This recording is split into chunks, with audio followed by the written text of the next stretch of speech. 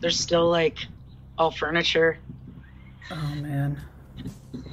So here's the fucked up part I want to show you. Are you ready? I am. Okay. So this is between our houses. My house, Nanette's. Yeah. There's our window. Oh man. There's her window. Is If that we where would have you looked saw through her? that window, we would have seen her. Now, is there like a spot on the floor? Yeah. Oh. Hello, everybody out there in podcast land. Welcome to Stat Shocking Traumas and Treatments. And I'm your host, Karen Wickham, coming to you from highly infectious Toronto, Ontario, Canada. And today, can you hear that laugh? Does that laugh sound familiar? That is none other than one of my favorite people in the whole entire world, Erka. Hey, Karen. Hey, we barely get to talk anymore. It's really shitty. It is really shitty, and I hate it. I hate it a lot. One day, we can see each other again in person. I can't even wait. We're gonna dress up. Yeah, and it's gonna be like where like you see two people on the beach and they see each other from afar and they run in slow motion, right? That's with Chariots of Fire music, and then we're gonna hug, and then we'll probably call each other names and then carry on. Like, you fucking asshole. We won't be running up here. We'll be walking briskly. Yeah. You dick, I haven't seen you in so long. Yeah, you bitch. Fuck you. Fuck you. Fuck you. Absolute terms of endearment right there. Yeah, those are. So, of course, we always want to do this together, but some crazy shit has been happening in Erika's life, and when she told me about it, I'm like, I know that you're tired and we barely get to talk to each other, but you have to tell us on Stat if you want to. And you're like, yeah, okay. I'm like, yeah, sure, why not? No big deal. Okay, I don't even know, like, first of all, tell everybody how you're doing, Erika. I get stuff all the time. Where's Erika? How's Erika? I'm doing pretty good, actually. I've just been working. Not doing much beyond that. Just kind of being at home and, just trying to stay positive through all this. I started painting, which is kind of fun. Just kind of doing things out of my comfort zone. Keep myself busy. Would you say you're doing painting? Yeah, I'm painting. Like artistically? Yeah. So cool. I just paint. I'll show you. Well, nobody else is going to be able to see it, but you'll be able to see it. I'll be able to go, oof, you need some work. Or I'll be able to go, oh my God, that's amazing. It's these beautiful flowers. You know what? You'll have to take a picture of it and post it. That's beautiful. You're so fucking talented, Erika. Good for you. Why, thank you. I'm gonna post. I'm gonna actually paint pictures of the cats. Just oh my God, because they're like, draw me one of your French girls. So you got two French girls right there. Two French girls. Okay, I told you that we're getting a Bernedoodle. Yes, and I can't even deal. And when is this Bernedoodle ready? We're gonna find out in June. I'm gonna I'm going to train it as a service dog. That's awesome. Yeah. Yeah. He or she, I don't know if you guys know or have seen Bernedoodles. Go look them up. It is a breed where it's half Bernedoodle, half poodle. And half Bernedoodle, half poodle. half Bernese Mountain Dog and half poodle. And they're just absolutely gorgeous, the most laid back, sweet dogs, but super smart and fun, but can just, like, they're like lap dogs as well. And they're perfect for, sorry. Are you going to name Douglas or Sean? Well, I was thinking Bruce. Oh my God, amazing. Bruce or Louie, but also Moose would be a really good name for a dog like that. For sure, but Bruce is amazing. Like, you yell that at a dog. Yeah. Bruce. Real name. Bruce. Eric. Oh, you're cutting out a bit. I hate Skype. Next time I'm going to ask if you could download Zoom. It's so much better. I have Zoom, actually. Okay, we'll have to do that next time. All right. And we'll have to, like, not wear our pants and stuff and do all the, like, shitty stuff that people do when they're on Zoom and meetings. Who said I'm wearing pants now? Yeah, that's true. Okay, let's get into this story. Erka, I'm just going to leave it to you. Just do it. You guys are going to be like, holy shit. When Erka told me if it wasn't Erka, I'd be like, I don't believe a goddamn word of it. But because it's Erka, I 100% know this is true. So go. Okay. So about just over a month ago, so let me back up a little. So we have this neighbor. We call her Nanette. We lived beside her about 3 years now, just over 3 years. So she is the type of neighbor who's a little bit you want to kind of be on her good side type deal. Friendly enough. She's kind of a recluse a little bit, and anyways, so about over a month and a half ago, somebody had noticed a bunch of Amazon parcels on her doorstep, so they called in for a wellness check with the police. Police came, broke the window of her door, the side door. So our side door faces her side door. So they broke the window and trying to gain entry, and she stuck her head at the second floor and said, "What are you guys doing? I'm fine, blah, blah, blah, leave me alone." So we were like, she's fine. She's usually like this. Like, this is normal for her. She's like, there's nothing going on, like, you know. So that was fine. She has a history of possible mental illness. Yeah, I was gonna say maybe because she had a lot of paranoia and like odd behavior. Yeah, she was paranoid schizophrenic. Okay, all right. So basically, and you would be the perfect neighbor. Sorry, I'm just saying, like, you would be the perfect neighbor for her, because as much as you would sort of chuckle at some of the stuff, you're very compassionate. Absolutely. Like, I mean, yeah, absolutely. I saw some of the strange things that she would do in terms of outdoor on property stuff, and you're just like, yeah, whatever, that's okay. You know what? It's okay. Yeah, it's. And I know you looked out for her too. Yeah, like she's got to live her life too, and a lot of neighbors actually helped her out. The problem is she was left a trust, a very substantial trust. So she was able to buy this house, and it's kind of like, because she had so much money, and she didn't want the care because she was paranoid about the care. So she didn't receive care, and nobody cared. Yeah. And that's another thing. She didn't have family or anything. Her parents were already passed away. She was estranged from her sibling, the only sibling we knew about. So anyways, back to the story. So about 3 weeks go by. Packages start to pile up again. There's about, 30 of them, 40 of them on her porch. So again, a wellness check was called. And the police came and, just watching what was happening and them actually gaining entry. They broke down the side door. Wow. And the whole door this time. And I'll tell you why they had to take the door, but I'll tell that after, because so anyways, they gained entry, and they came out, and then they went back in, and then they came out, then the ambulance left, and then it was just strange because it was like, usually she wouldn't let them in and out like that. She wouldn't have let them in and out like that. Mm-hmm. So I went out and I said to one of the police officers, "Excuse me, I just wanted to know if our neighbor's okay." And he said, "How do you know her?" And I said, "Oh, I'm the neighbor. I've lived beside her for 3 years."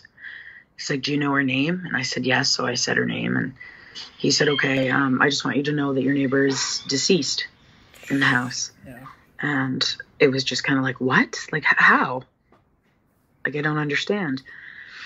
And so anyways, he kind of said, well, we're trying to figure that out, if she had any family. And so I was like, well, her parents are deceased, and, all these different things. And doing your best to fill them in on what you knew, right? Yeah, so that's exactly what I did. I filled them in on what I knew. I actually went on her Facebook to see, I did know she had a Facebook, they didn't know, to see if there was any family members matching her last name, stuff like that. And then, it was kind of like in and out for them. They went in, one of the officers brought in a camera to take pictures, and I was just trying to help them, try and figure out a next of kin, somebody to be able to get a hold of. We ended up finding an uncle of hers that lives about an hour away, so they ended up contacting him. But before that took about 3-4 hours. So prior to that, the officers asked me if I would mind identifying her. Sorry, so I'm I did agree. So yeah, I did agree. Now that they did say, it was going to be kind of like a pretty gruesome scene. So, I prepared myself, and, why did they say it was going to be gruesome? Pardon? Why did they say that it was going to be, like, not so good? Just because she didn't have any clothes on. Yeah, but how long had she been in there for? She'd been in there 2 weeks. So she had possibly been deceased for 2 weeks. Yes. Okay. So, I did go in. I put Vicks under my nose and put a mask on, and I went in, and she was kind of like slumped over herself at the corner of the couch. Jesus. Now, the crazy part of that is our living room window faces one of her living room windows, but we have like curtains, like shears, and then curtains to the side of it right there. And the crazy thing is, if we would have looked through that window at night at any given time, we would have seen her. Oh my goodness. But we faces, windows. But you know what, like, who looks into people? Like, you're not a creep, right? Well, I mean, not this kind of creep, you're other kind of creep. Yeah, exactly. Like, you just don't look. You don't go, hey, let's see what they're doing this evening. Exactly. Oh man. So let's get back to, she had been deceased for 2 weeks, and maybe a silly question, but have you gone to a home where someone had been deceased before? Yes. But not to this degree. Not to this extent. So, so tell us, you walk in. I could smell everything right through my mask, and the Vicks and everything. It was pretty strong. And are you making coffee right now? Pardon? Are you making coffee right now? Yeah. I just want to explain to everybody, because I've asked the people, like, sometimes the background noise, and they're like, no, we like to hear the real life going on. Yeah.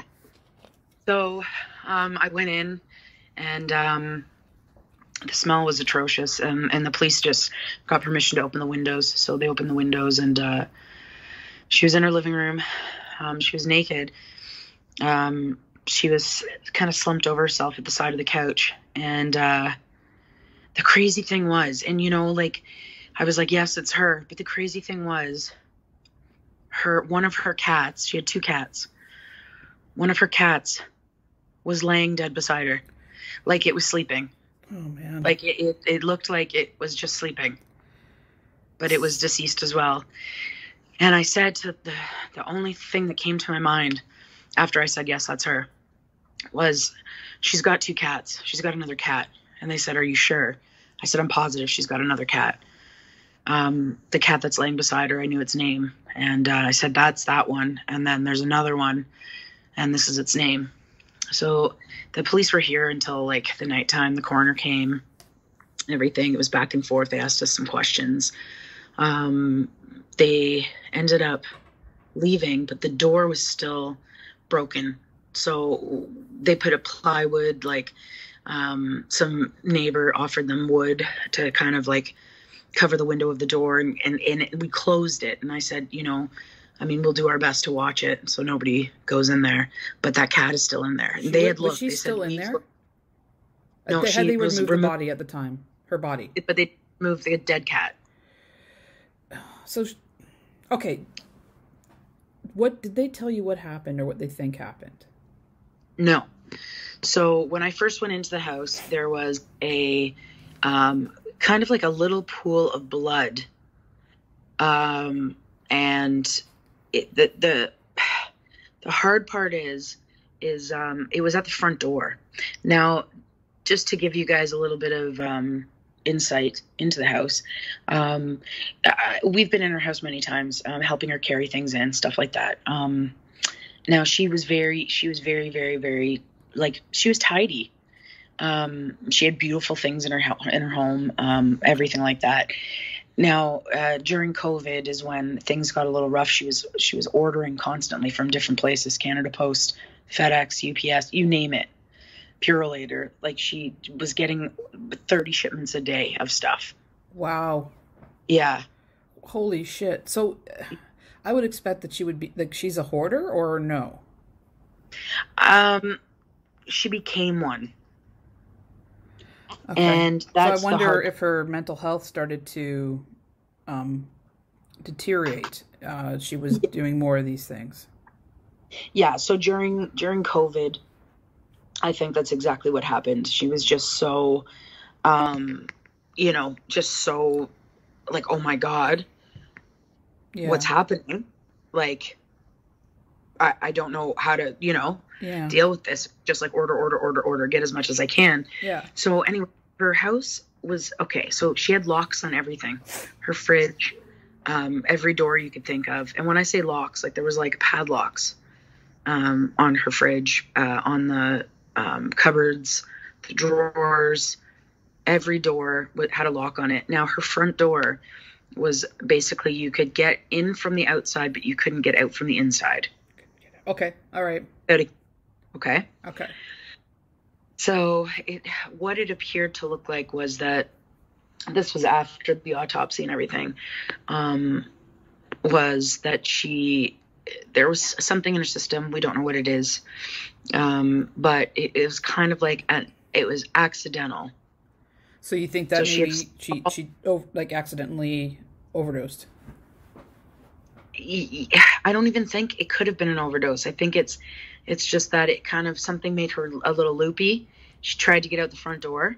She fell down those. We have 2 steps down to our front door. Mm-hmm. So it looks like she had fallen down those front steps and hit her head. Oh, jeez. It looks like she got up the 2 stairs and then fell again. Okay. And then went and sat on her couch, and that's when she died. So, basically, anyways, they had closed the door. I was like, oh my God, this cat. I had gone to work that night, and in the morning when I came home, it was probably like 6 a.m. This is the cat that lived. The cat that lived was in the window. Okay. So I took a picture of it, and I called up the officers and said, listen, they had left me their phone numbers. The cat's in here. So I was going to say the cat police. The police came back. And you know what I got to say? I got to give props to these officers. Every officer I met that day and the next day, amazing people. Okay. Especially the ones that were trying to deal with this poor cat. So they went into the house and they looked around, and I gave them a crate, and I gave them food because this poor cat hasn't eaten in 2 weeks. Okay. So see, when you say that, it made me go to like a really bad place, thinking that that happened. Like, first of all, the cat that died beside her, like, I just think it just makes me feel sad all around, because it's like this cat just stayed with her. No, like, It's like it knew and it wouldn't leave her side. So that just that's so sad. In a weird way, kind of beautiful at the same time. Am I strange in saying that? Like, no, because it didn't let her die alone, and that was. And then the other cat, it was almost like the other cat was keeping watch or vigil of some sort. And the fact that it didn't, you know, being starving, you know, what animals can do, that it, yeah. And it didn't. And that's the pretty cool thing. So the officers gave me permission to enter the house to try and get this cat. Anyways, Were you by yourself? So I had got a hold of a local animal rescue. When you went to the house, were you in it by yourself? Yeah. How did that feel? A little eerie, to be honest. You know, the floor hadn't been cleaned and stuff, and it was a little eerie. So there was okay, I'm gonna go there. What condition was she in? Now you don't have to answer this. She was deteriorating. Okay. And so what happens when you die, kind of your everything settles. I'm trying to say it in the nicest way possible. No, I knew you would be delicate. That's why I was sort of like... Yeah, it's kind of like you... there's almost like a little pond around the body. How are you, Erka? Because I'm okay. This is traumatic. I mean... Yeah, you know what? I'm okay. It took me a couple days. Like, I was just like, you know, had to kind of come to terms with it in my own head and stuff, but I'm okay. And I mean, you being a paramedic, you probably have this ability to turn stuff on and off, right? Yeah. Because you see horrific things in living people. Right. It maybe transfers in dealing with this tragedy. So that was one of the first things I thought was like, how are you? Because nightmares and all that kind of stuff. My focus, it was like the cat was my focus. Like I was like, I'm saving this cat. I'm saving this cat. So it helped you sort of come to, okay, all right. So what happened with the cat then?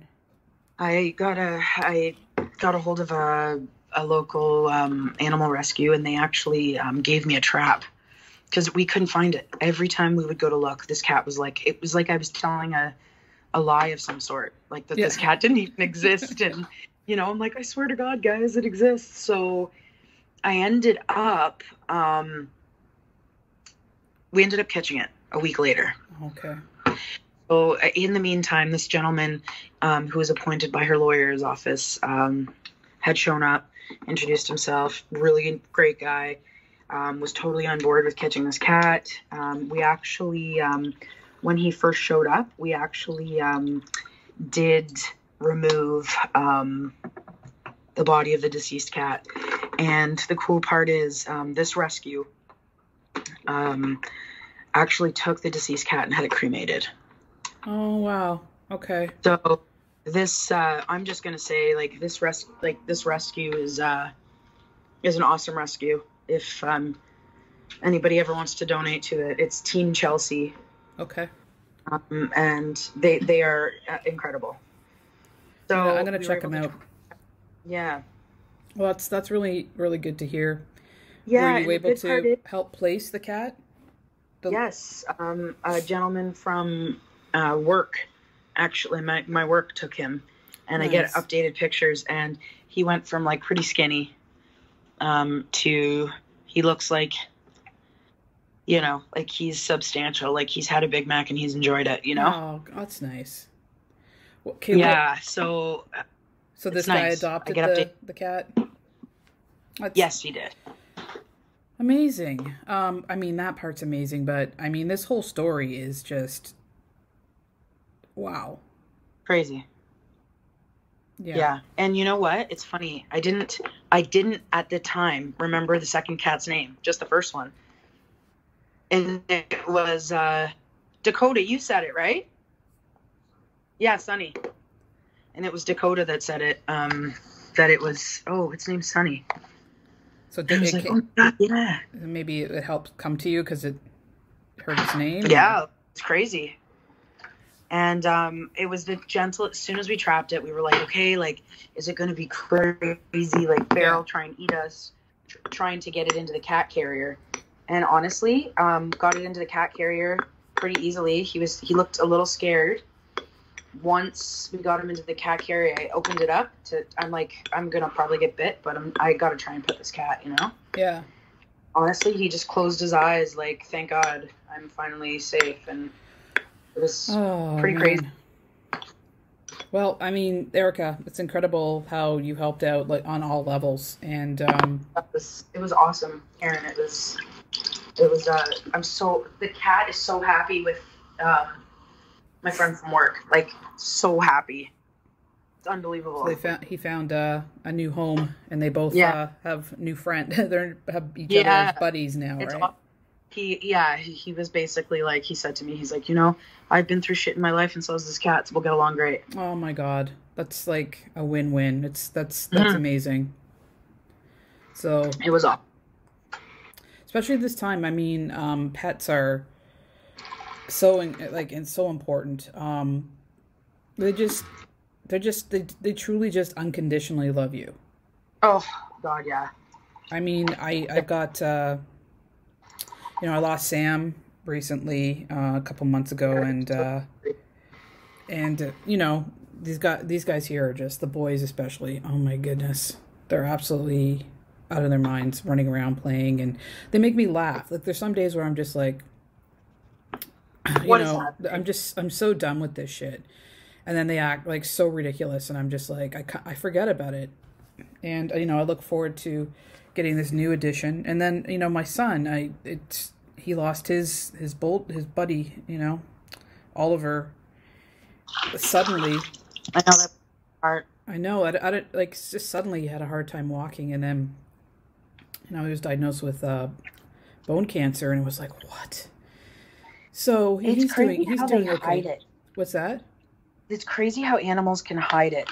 Oh, they're so and then stoic. Like all of a sudden, they're just tough, and they're stoic, and they just want to be happy, and and like my son was saying, like, it's tough. He thankfully he works from home, but he's like, Oliver helped give structure to his day. It's like I had someone to take care of, and he's like, if I was having a bad day, he would cuddle with me on the couch, and that's just absent. Irreplaceable. It's irreplaceable. So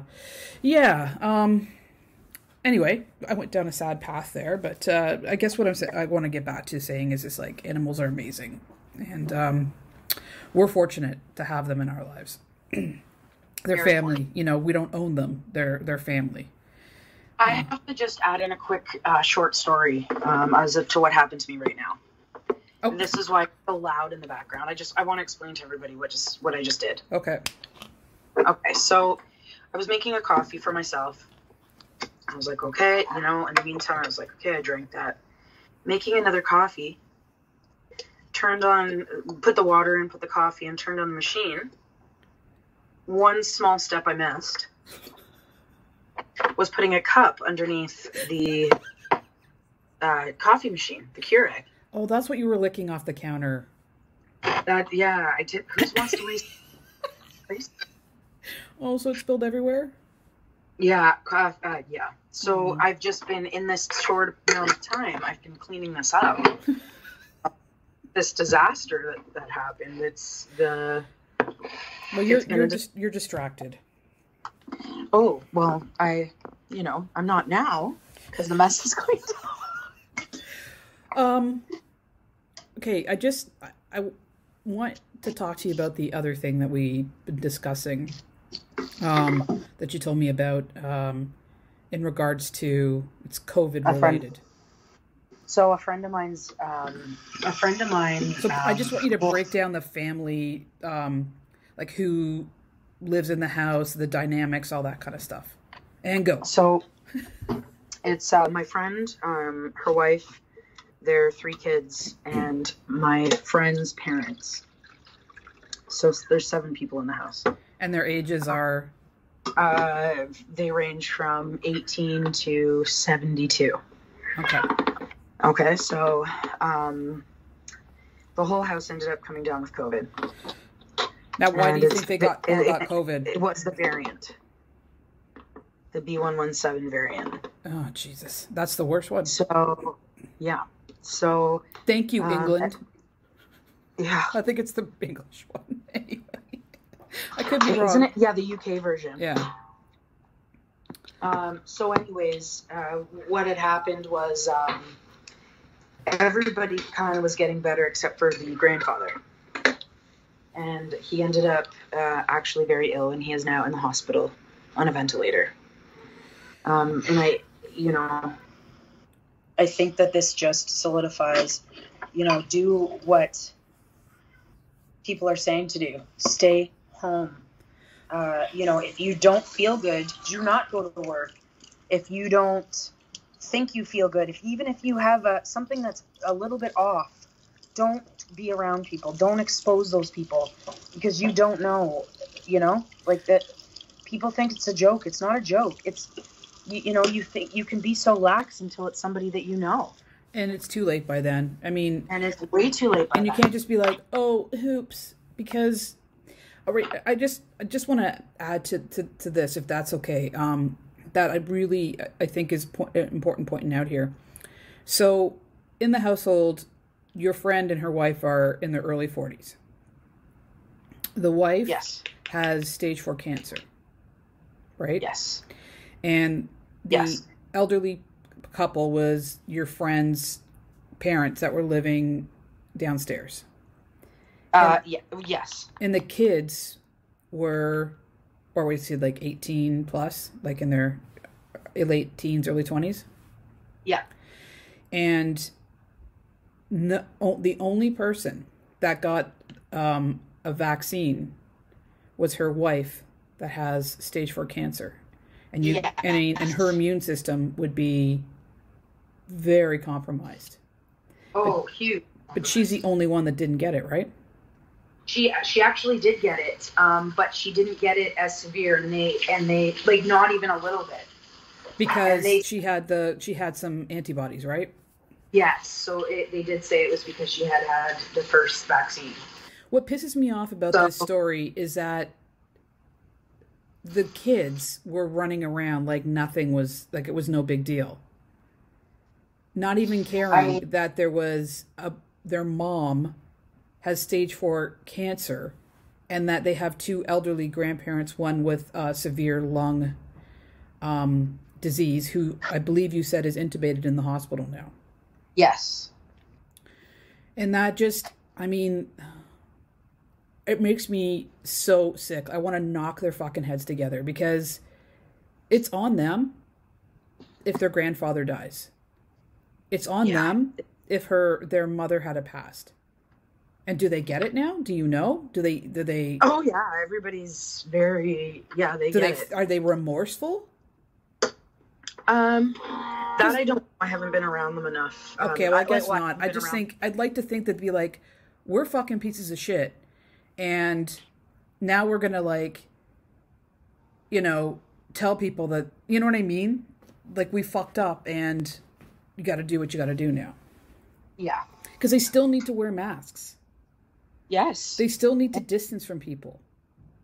Because what people don't get is that I'm wearing my mask to fucking protect your ass. And I expect you to do the same for me out of just humankind courtesy.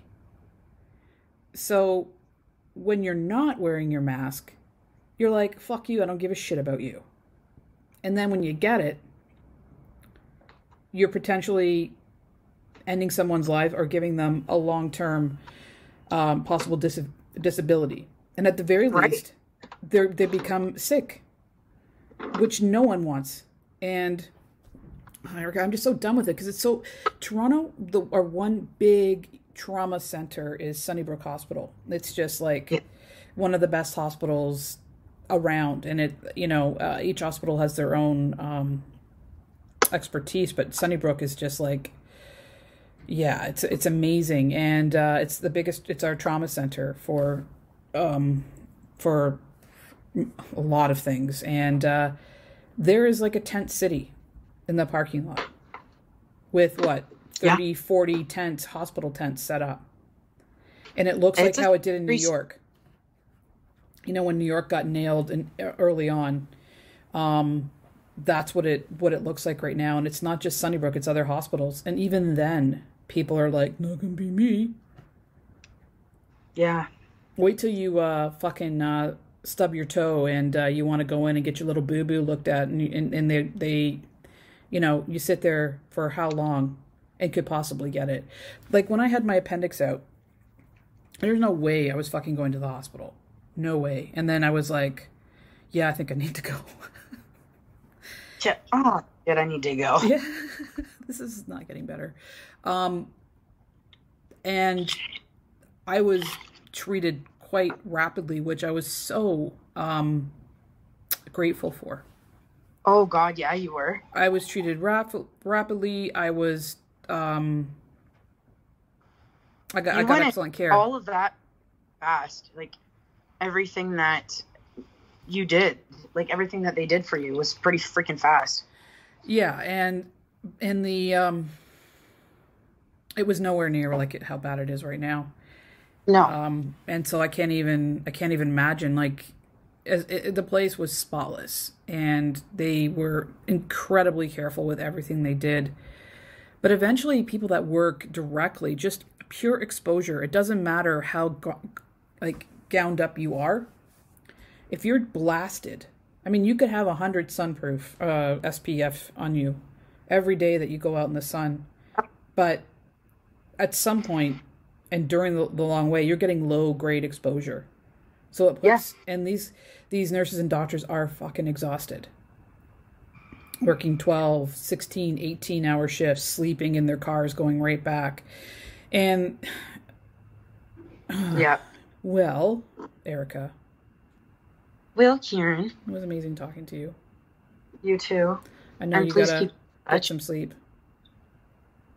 I will. And that was fun. It was fun. We'll have to talk soon. Yes, please. So, all right, Erka, say goodbye to everybody, or see you soon. That was a good time. Bye. Farewell until we meet again. Do. That's one thing I miss, is singing with you. I know. We gotta write more songs, Karen. Well, when we're able to hang out again, we'll do a whole album, like it'll be nothing but that. It will just be songs. We'll record it. We'll put it on SoundCloud. People will catch on and they'll be like, wow, where have they been all our lives? They're amazing. I'm going to buy all of their albums. The problem is that we're like ripping off all these other songs. We have to write our own. I know. Okay. I'll try at least. Well, we'll talk to you soon. Yeah, you will. Goodbye, everybody. Bye. Bye. So I got to hang out a little bit on Skype with my awesome friend Erka, who I miss dearly. We miss doing these episodes together, so we'll take them when we can get them. And guaranteed, when all this shite is over, we are going to be back to our regular selves. Hopefully, this whatever you want to call it, pandemic bullshit, will be out of our lives, or at least we'll be able to spend time around our loved ones and friends again. And before I go, I want to give out a big thank you to Bridget L88 and Sweet Lie for the amazing reviews you gave me on iTunes. I get so excited when I see those, and it means a lot to me. And if anybody else feels free, if anyone else feels free to say I'm awesome, go ahead. If you could stop by iTunes and give me a review, that would be awesome. And I want to give a big thank you to Karina Milani for becoming my newest Patreon supporter.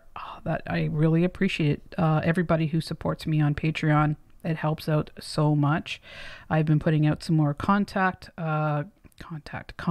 lately, and I have a new feature on there, and it's called Gross Anatomy, where you hear the uncut versions of some of the worst medical crimes in history. I do not hold anything back, so if you want to stop by and check that out. And you're all welcome to join the Facebook page as long as you're a cool person. Jerks not allowed. And yeah, that's about it for today. I hope everybody is taking care of themselves and staying safe and taking care of each other and loving yourself. So until next time, peace, one love.